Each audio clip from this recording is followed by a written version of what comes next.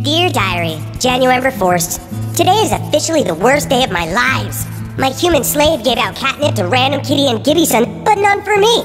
When I asked him why, he was a total dick about it. Kitty, for the last time, no. Please? Look, you already ate an entire bag already, remember, Kitty? Yeah? Yeah, well, that was enough. Please? Look, you'll get some eventually. When? I don't know, maybe when you stop asking. Kitty, what? Please. Stop it! Of course I ate a whole bag of catnip, but that was like forever ago. This is not fair. I watched those two idiots eat catnip, fight, and gag like morons.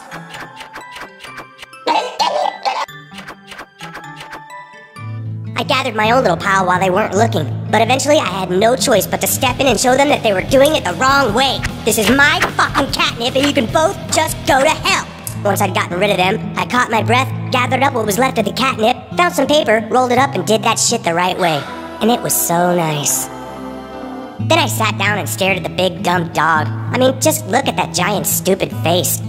90 pounds of stupid all packed into one enormous ball of shit. It's hard to take it all in, you know? I mean, just look at it. It's insane.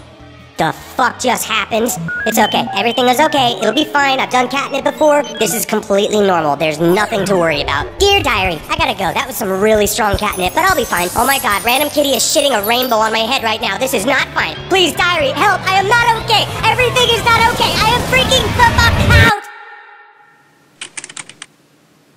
Hey, Gibby son.